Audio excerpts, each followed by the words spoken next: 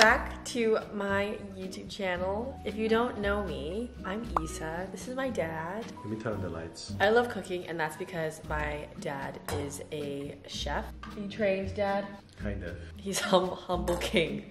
We are doing meal prep ideas, and I've done this before, but on a budget. Also kind of not giving technique or any skill or any thought process about how it stores in the fridge. So today we're doing 5 things in 1 hour, and the flavors are based off of Mediterranean. Turkish, Spanish. Oh, I was off. Well, I'm just, no you're not.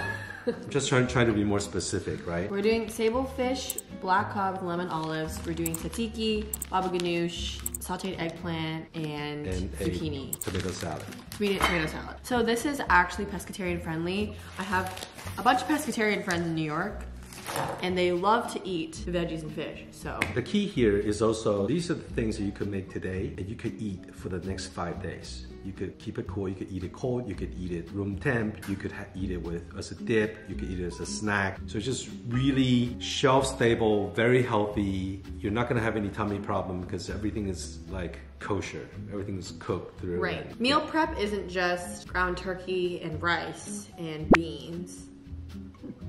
Yeah. Of course not. You might as well just go visit the frozen section, right? It's about prepping and seeing how each day you eat it, you want to go back for more. So we're gonna get into that.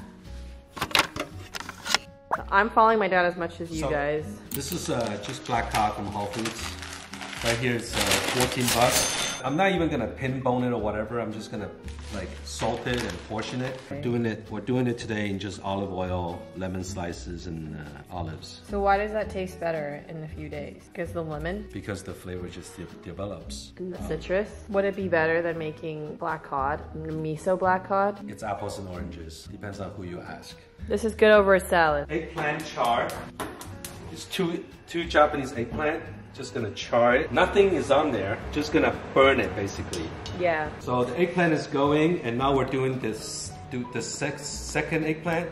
We're doing 2 types of eggplant dishes. One sauteed, so diced, and one's charred, where you get the guts out. Are you making like eggplant steak? No. Making it easy for you guys to just, you can't fuck it up kind of the recipe. So basically I'm gonna dice these guys up, and I'm gonna put salt on them so it draws out the water, just like what I'm doing there with the fish, same way. So that's going, the charred eggplant is going. We're just burning the heck out of it. So you see that's already like crispy. But today we're making baba ganoush. So this eggplant gets crispy now, and then we're gonna wrap it up somewhere, let it steep inside, becomes creamy, and then we're gonna scoop it out, and then we're gonna mix it with olive oil, a little bit of raw garlic, a little bit of yogurt, and a little bit of parsley. So when it's bubbling, it's ready? So it's kind of bubbling now. You're supposed to enjoy yourself. So start from this side, and then peel this off too. This bit of ugly leathery thing.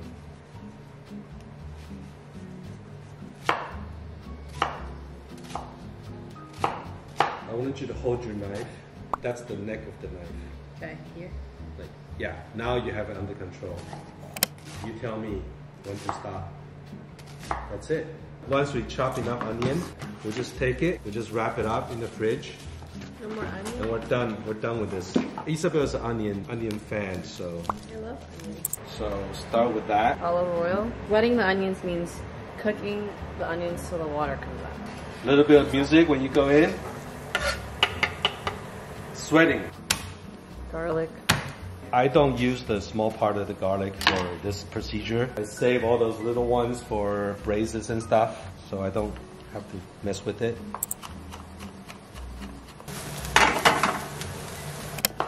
Ooh, is this everything but the bagel seasoning? Oh. Cucumber here. I add a pinch of salt. I know when. That's it. Yeah.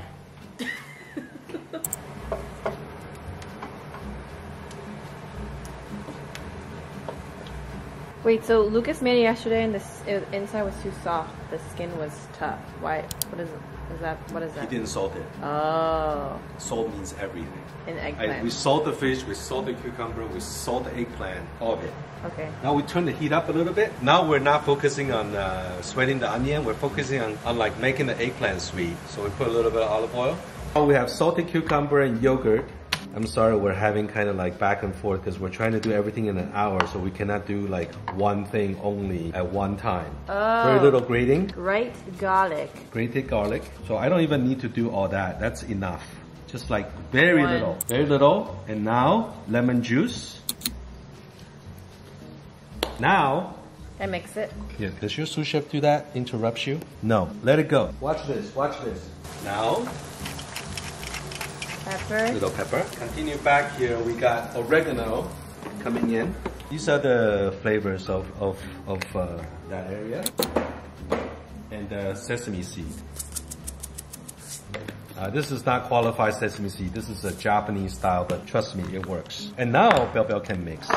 Okay, I want you to use non-fat yogurt though. Don't get the rich yogurt, okay? This is the right one, and this is the flavor you're looking for. And now this will be good in your fridge for the next few days, where you can eat it with anything. These guys now comes over here.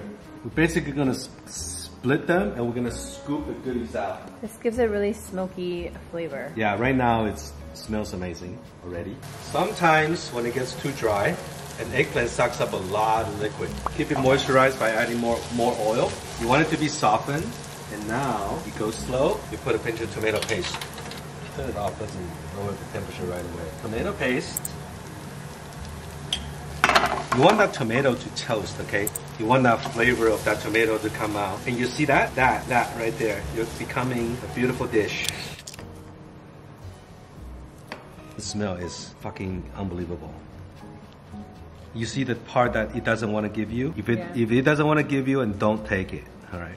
Just take the soft part that it wants you to have. The skin cracked a little bit, but don't worry. A little skin is okay. It just adds smokiness. This looks so good. Is it? You like it? I love eggplant, so. Basically just do the pull. You're just pulling it. Pulling. Yeah, exactly. The energy is here, you're pulling it. Yours goes like this, mine goes like this. Good job. Oh. Hey! Fish we salted in the beginning is All now that liquid. draining out liquid so And that also, it tastes sweeter. You know what you're also draining out? You're draining out the water that went into the fish after it died. So all that ice water, you're draining it back out. So you're concentrating that fish flavor. The paper towel, yes. You see all that liquid right there? Just like that. Dry. And let it sit, okay? We're gonna finish the eggplant now here. We're gonna put a little bit of garlic. You have a microplane, use that microplane. Now, olive oil. And then we're doing a touch of yogurt. Oh, hey, this isn't baba ganoush. At the beginning of this, I told you I like mine this way. Okay. So here we go. If you want to do it Papa San way, this is how I roll. Okay. I have no salt in there yet. Just yogurt, smoked charred eggplant, and olive oil. Parsley and eggplant. Parsley has a lot of flavor in the stems, okay? We always wash our parsley and we keep it in a bag with a paper towel so it stays good and ready to go every time we go to eat. And I'm with Isabel on this one. I like quite a bit of parsley in there. Oh, yay! Baba ganoush. You see that? That just turned right in front of you into a baba ganoush. Some people blend baba ganoush, but I love when you can eat the texture of the eggplant in it because I don't like when it's too smooth. Oh, that's good. Seasoned. You don't go light on the seasoning. When you mix food, Sorry. yeah, don't mix it like it. I was holding the Like camera. this, huh? Sorry. Okay. So today is Tuesday. This will taste better on Friday because all that garlic and all the olive oil is going to develop.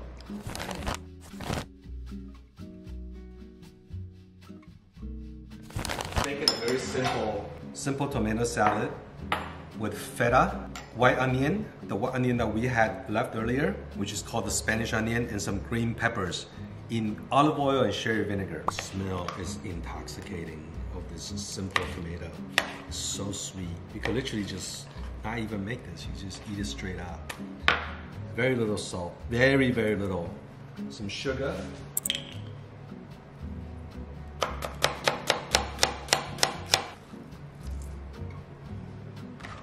Yeah. Black pepper.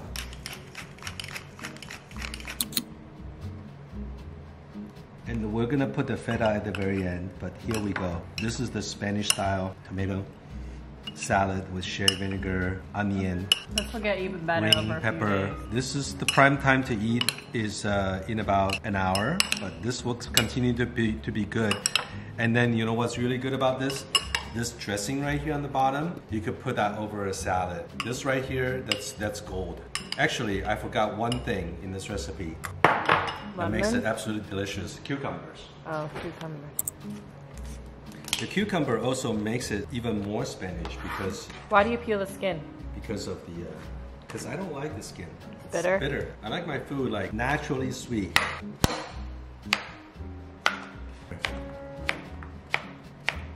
Once this goes in, makes it a gazpacho. See, can you imagine coming home after a day, you just open the fridge and you can see this in your fridge. Look at that. Look at that. But they're whole. They're kept whole. But they're so soft that you could press with a spoon. And now you give it a taste when it's cool. It's like meat. Tomato salad, papa ganoush, tzatziki, Spanish tomato salad, eggplant. So cooking. So far I used one pan today. 5 dishes. I'm gonna dry the other side. Done. All cleaned up. After all the veggies are prepped, you can use the same cutting board, so you don't have to wash one cutting board. Inside down. Inside down. Cutting board done. You start everything high. Alright, now that the fish is like smoking, turn it down to medium. So the difference between French cooking and this kind of cooking, which is kind of what I call olive oil cooking. This is all olive oil, no butter, no capers, no thyme. This is oregano, this is olive oil, parsley, and olives, and lemon. With your lemon here. Now you put your lemon, turn. 2 olives here. Makes it really delicious when you eat the fish later together with the olives. And then the fish is going to be stored in the oil together like in a Tupperware. You can eat this throughout the week. It tastes like parsley garlic. Now you can really smell that integrity of that specific fish. The flavor comes out. Unmistakably black cod taste. Because you put all the neutral things to bring out the flavor of its fish. So it could be snapper, sea bass, other type of fish. It will remain very honest. So to check, see if it's done. If it's crushing apart. Now that part is still like together. So it's not quite ready. You can do some fancy chef thing here. If you like, all that flavor will go in. And now you can turn the heat off. Because after you turn the heat off, it does not stop cooking. You just kind of let it mellow out. All this flavor from the fish. You see all this umami coming out on the edge here, the white stuff. All that right here. It's gonna season all this vinaigrette. So you take a piece of bread, you just dunk it in there. You crush this up like this. Look, like this. Look, you crush this up. You take a little piece of bread. 小老鼠. See all that? So soft, and like the olives and the lemon makes it so sweet. Or if you chill all this, it's good for 5 days in your fridge, no problem. This all was done in under an hour. So if you're vegetarian or pescatarian, you can make this too.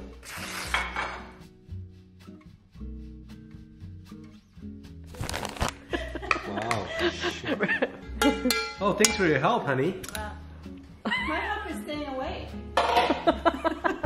This would be like $12, $12, $12, $14. Let's just for the heck $40. Let me plate it restaurant style. Yeah, plate it restaurant style.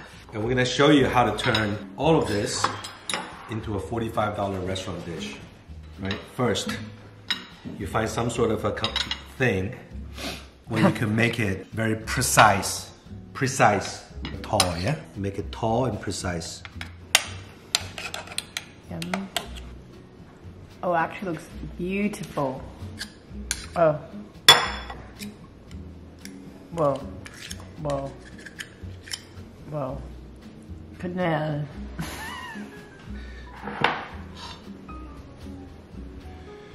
Now, in the restaurant, high-end restaurants, you never give them odds and ends. Okay? So it has to be precise. Oh, that's so Alright? true. You cannot give them. Wait, what do they do with the odds and And ends? also, then? they don't like the skin. So you kind of want to turn it. What do they do with peel the odds that and off. ends then? And the skin? Adi, Look. I'm looking. Hey, that's so sad. I would eat the odds and ends and the skin. Not when you're paying $45 a plate. Okay, yeah. So someone, you can put it like, stack it up high. You make it look beautiful by putting your seasonal That drip stuff on worries there. me there. If you guys make this, tag me please, because this is so extra. Under an hour for all 5 of these, and you can prep it. That's cute. Ta-da! The meal prep. This costs how much?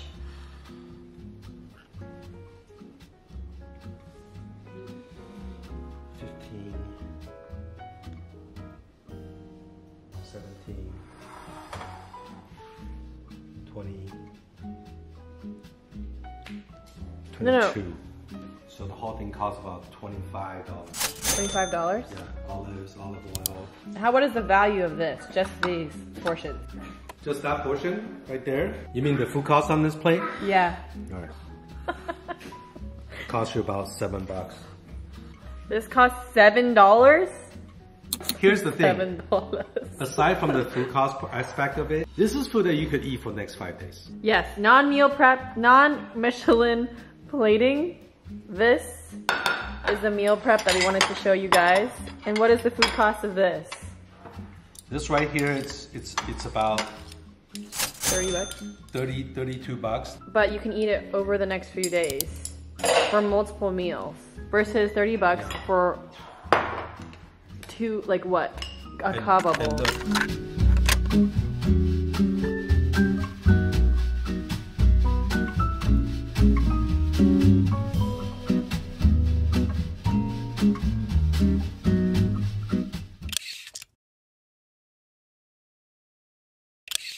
Let me try. I'm gonna carry this.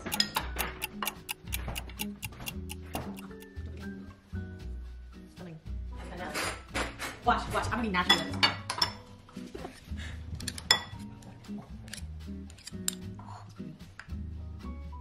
That's even better than that. It's pretty good. Note to self, leave this about 12 minutes to prepare.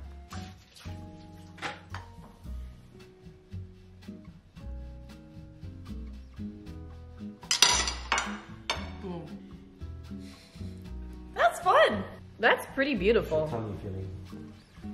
This is the example. Okay, I'm hungry. Ta-da! You're hungry?